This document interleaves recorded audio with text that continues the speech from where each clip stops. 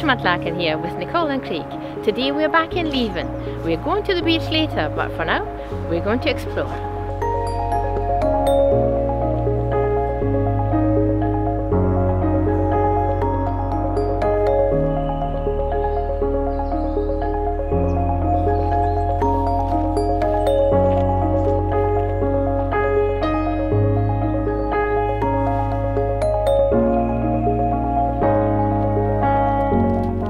So the last time we were here then, we were way over there and I mentioned that there used to be a harbour in this area. And when we were doing the Buckie Hoose video, I mentioned that this used to be a thriving kind of tourist resort and that a train line used to come in here from Edinburgh and Glasgow. So today, we're going to do a wee bit of urban exploring and see what we can find out about those things.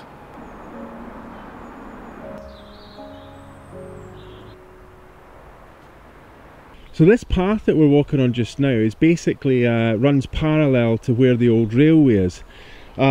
Just in all these bushes and stuff off to my left here is where the old railway is. In fact, you can just see some of the rails here. So what we're going to do is we're going to follow this road along for a wee bit up to where a lot of the lines kind of congregated next to one of the old yards.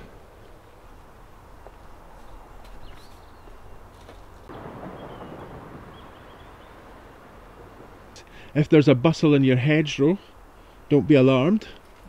It's in fact it's Nicole picking brambles. I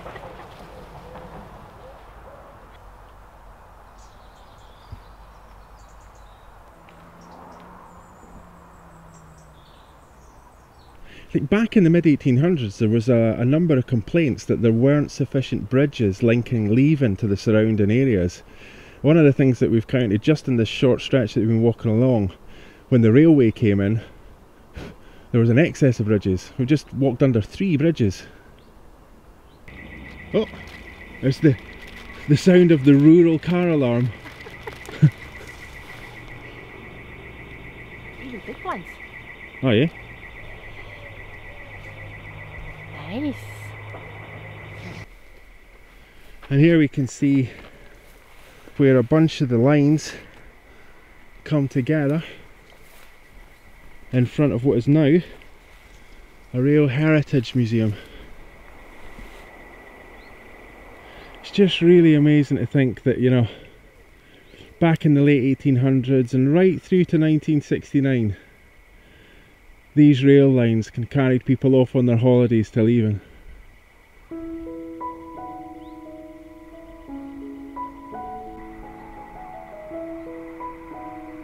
The railway link into Leven from Edinburgh and Glasgow opened in 1854 and initially it was to carry freight. Tourist travel along this line really started off as a commuter service in 1910. Back then in 1910, businessmen from Glasgow who had bought up maybe family homes for the summer along the Fife coast used to use this route so that they could be with their family at the weekend and then travel straight back to Glasgow for work on the Monday morning. By 1911, the service had opened up on a daily basis, meaning that so many more people could come over and enjoy being here in Fife. In the following years, tourism along the Fife coast boomed. Many locals moved into their back gardens and rented their homes out over the summer months. Others rented rooms or let people pitch tent in their gardens. Tourism, much like Victorian lace making, had become a kind of cottage industry and a way for households to bring in a little extra income. By the 1930s, the Fife coast was accommodating 150,000 tourists during the summer months. Fife's quiet villages offered a calm and restful alternative to the famous seaside resorts like Blackpool or Brighton. Leven thrived at this time.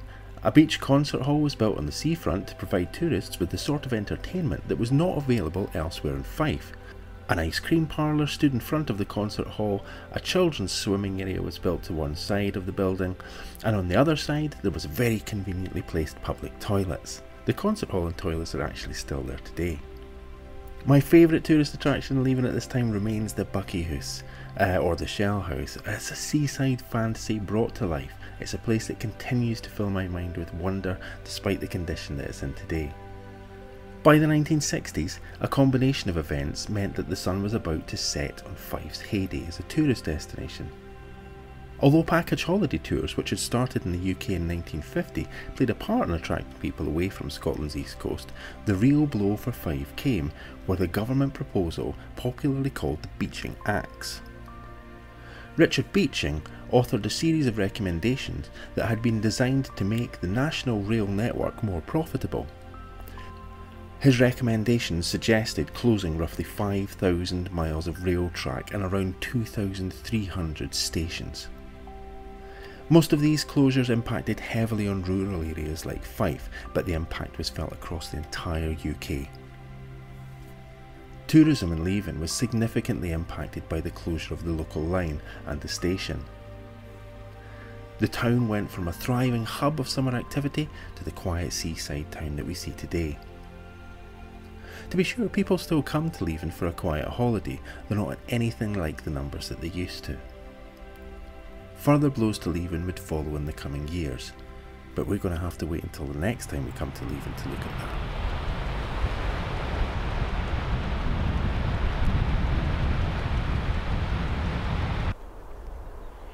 So that's effectively what's left of the rail link.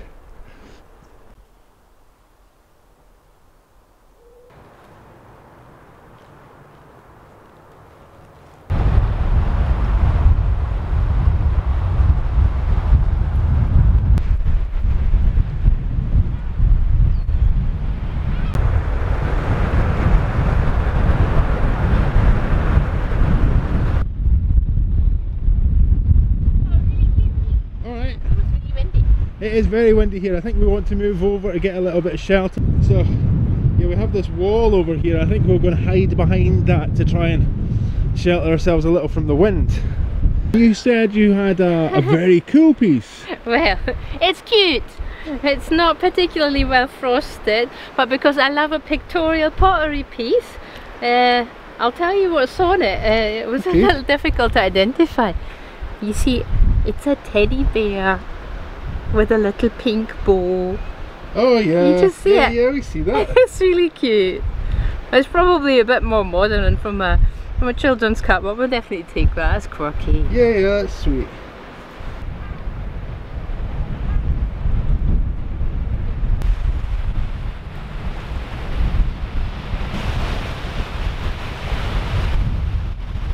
So I heard a happy noise. What have you found? Yeah, it looks like it's a ginger beer bottle. Okay, where is it? Do you want to point out? It's just over here. I can see there's some writing on it. Yeah. Just a second. Yeah, we see that. Do you want to take that up? Yeah. It's down. There's a lot of writing on it. Oh, that is amazing. That really is cool, isn't it? There's a lot of writing on that. Yeah. Wixtonshire Creamer, from the Wixtonshire Creamer, Stranraer, and you see there's a little milkmaid on it. You can just see the skirt and the legs. Find of the day. Well, yeah, so far. The piece of pottery we found in Leven travelled the country from west coast to east. It was manufactured for the Wixtonshire Creamery Company in Stranraer. The creamery originally stood right across from the harbour where the railway connected Scotland's coast. I like to imagine that a businessman back in 1910 picked a jar like this up as a treat to take to his family when he popped over for the weekend, running to catch a train on a Friday evening so that he could get to Leven to bring a jar of luxurious potted cream to his wife and children so they could enjoy a real treat together by the seaside. Our little cream pot has a lovely sepia tone print of a milkmaid, her three-legged milking stool and a bucket. Well, it did when it was in one piece. Cream pots made for the Wixtonshire Creamery between 1888 to 1912 had a brown transferware print. After 1912, the company switched to a black transferware label. So, we can accurately date our beach-found treasure. Details like this can help to date these mass-produced pots which were made throughout Britain before being branded differently for each dairy. There's nothing left of the former Wixtonshire Creamery buildings, but the cream pots have survived in one shape, form or another and are now collectible pieces of history.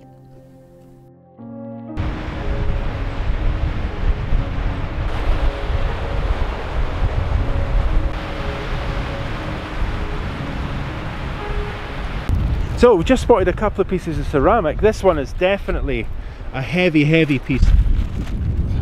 I think that's maybe like a wall tile, maybe even a floor tile. Yeah, or it could be from a Victorian fireplace. Oh yeah. The tiles that were around the fireplaces. Yeah. That looks really lovely. Okay, I'll let Nicole have a wee look at that, and I'll go and have a wee look at this piece here. Yeah. That we spotted as well.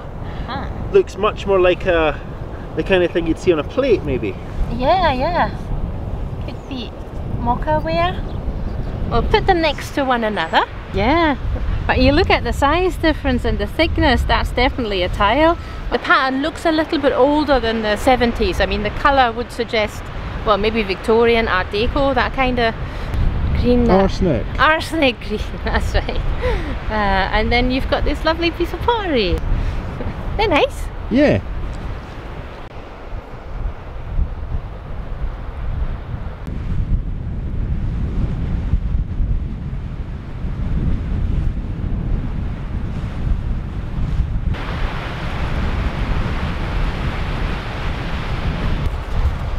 Quite a lot of these pottery shards around today.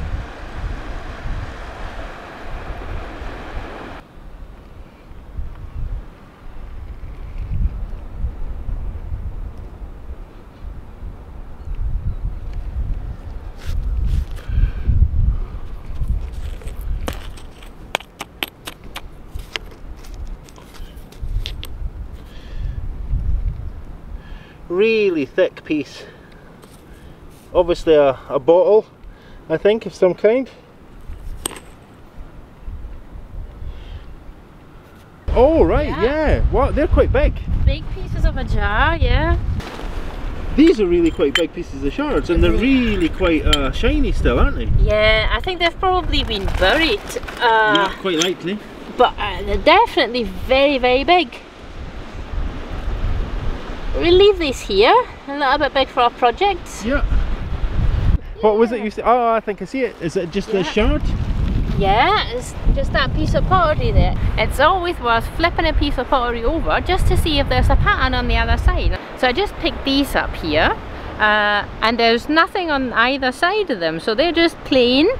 But I've just seen this piece, and I'm gonna flip it over for you. Okay. Ta-da! Okay, cool, yeah. Oh, what is that? There's something writing on that. Yeah, it's from a ginger beer bottle. You think that says Jamaican ginger? No, it says, what's the ginger beer maker in Kirkcaldy? That's where it's from. Okay, we'll look that up. Well, we'll give you a whole picture of what the bottle looked like in an insert. Okay, cool.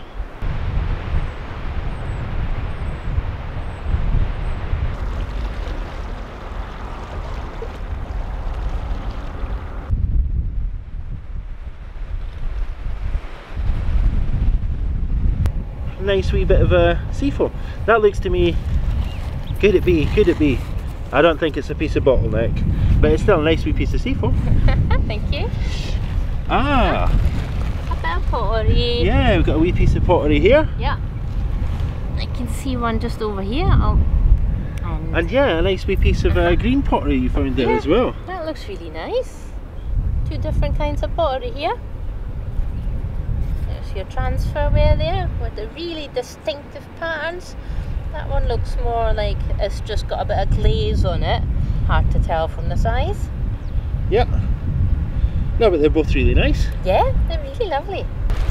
There's a lovely... yeah, I see it. Yeah, a lovely piece of transferware. That's really nice. Oh, that is very nice. It looks like it has grass on it. Yeah, it's interesting, isn't it? Yeah, that's really nice. Really nice pattern. Yeah, well, we'll take that.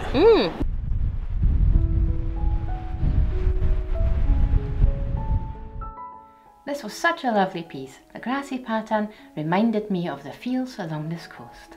It's harvest time now, but we look forward to spring and new growth. I think the pattern reflects that kind of positive energy. Okay, so most pieces that we find are shaped in a way that they can be top drilled. Now this piece is a little wider, and in order to make sure that it hangs perfectly, I'm going to drill it on either side. This also means I'm going to have to split the chain, so let's see how we can do that.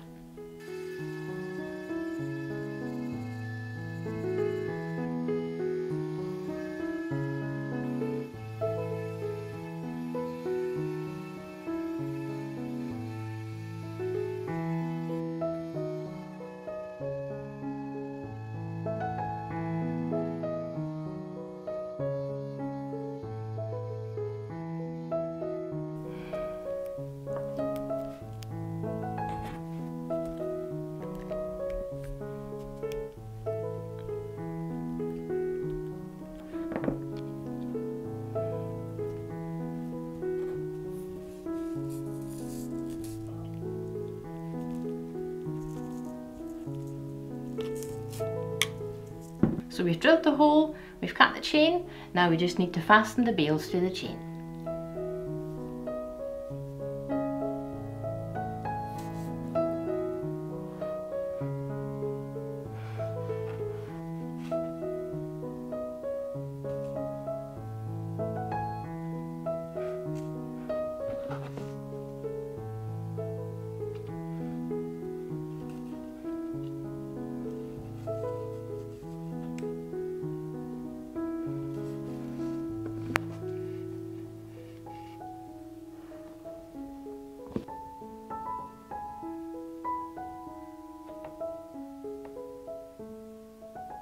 So that's that necklace made now. I think it turned out really lovely, and the bales have reflect the kind of grassiness of the structure.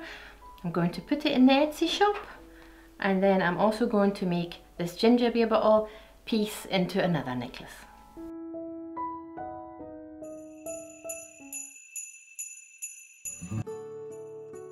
We received so many lovely comments on the Christmas tree pendants that we made last week that we decided to make a pair of matching earrings, like these.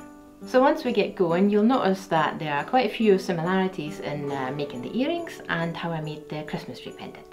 We've put a link with the PDF instructions on how to make the Christmas tree in the description. So between watching this and the PDF, you should be well covered. If you like the look of the earrings or the pendant but just don't have the time to make them, check out our Etsy shop.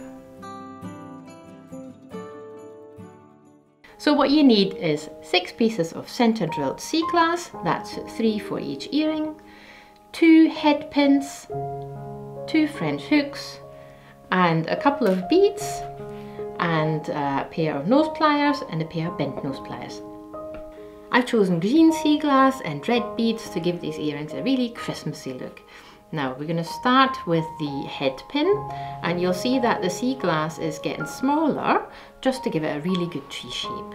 So you'll start with the biggest piece of sea glass and you thread that onto your head pin. Now you'll keep doing that with the other pieces of sea glass. You see I've already pre-drilled these. If you need any advice on drilling, check out our drilling video, how to drill sea glass. Now I'm going to add the bead, and you can already see it's looking quite like a Christmas tree. Okay, now what you want to do is you want to keep a hold of this head pin and you want to take your nose pliers. We are going to try and create a little loop on the top, and what you need to do is you need to push this head pin away from you, and you'll see there's a little bit of space between the top of the bead and the head pin, and we are going to need that. Now I'm going to push this away from me, depending, okay, you can see it's bent, and this is where my second pair of pliers comes in really handy, because now we need to create a loop and we'll need to pull back the head pin towards ourselves. It's a little difficult at a distance. Okay, I'm going to try and do this. I'll hold it against the camera. Okay. Now we're going to hold on to that head pin and hold the little loop that we've just created, and just loop the end of the head pin around the top. This is because we want the sea glass and the bead to be secured and not moving too much. Now this is a little bit of a tricky part here, and okay, there's usually a little tiny bit of a head pin left there, and that's the bit you want to bend in with the pliers so there's no sticky bits sticking out.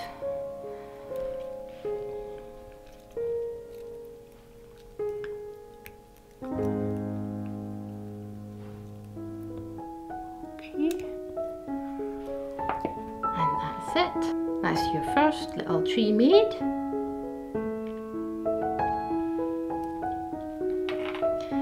And now I'm taking these French hooks. All the components are sterling silver, and what I'm going to do is, you'll see there's a little hook at the end of this this earring hook, and we need to open that ever so slightly. And I'm going to go in with my nose pliers, hold on to the hook and open open it up just a little bit, just enough so that we can hang that tree in there.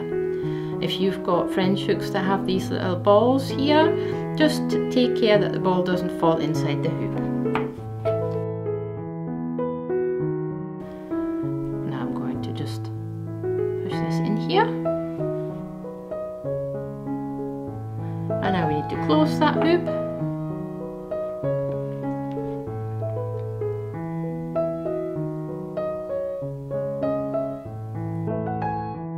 And this is what the first earring looks like, and now we just need to make the second one, so we've got a pair.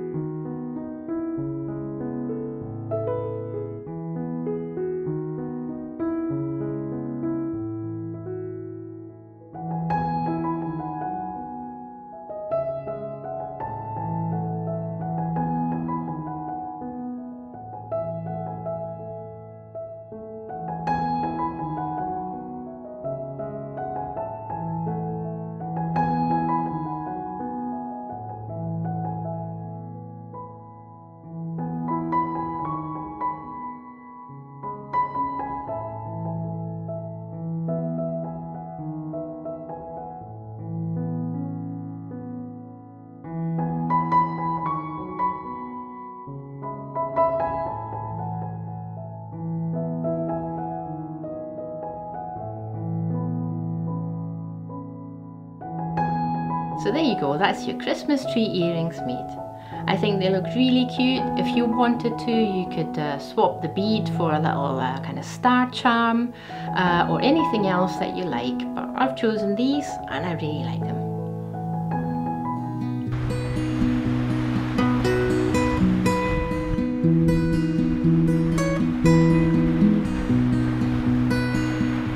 Thank you all so much for liking, subscribing and commenting, and a special thanks as always goes out to our Kofi supporters. Thank you so much, and bye, see you next Friday.